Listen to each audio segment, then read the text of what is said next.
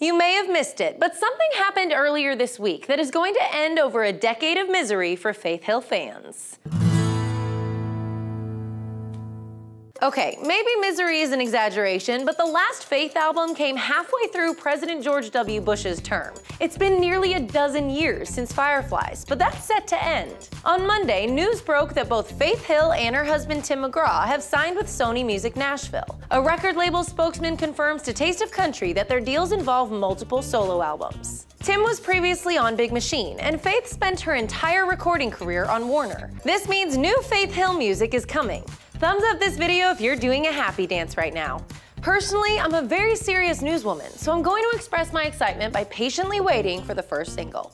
Just over here waiting, Faith. Just take your time, it's fine. Whatever. No, whatever.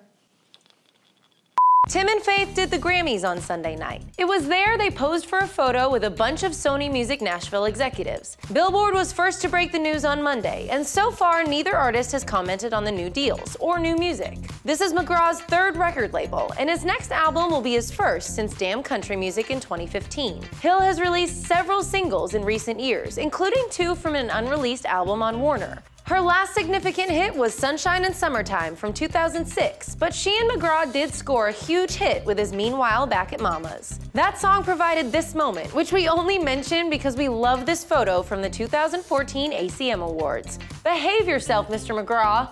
Thanks for watching, you guys. Thanks for subscribing, and be sure to download the new Taste of Country app to stay up to date on all breaking country music news.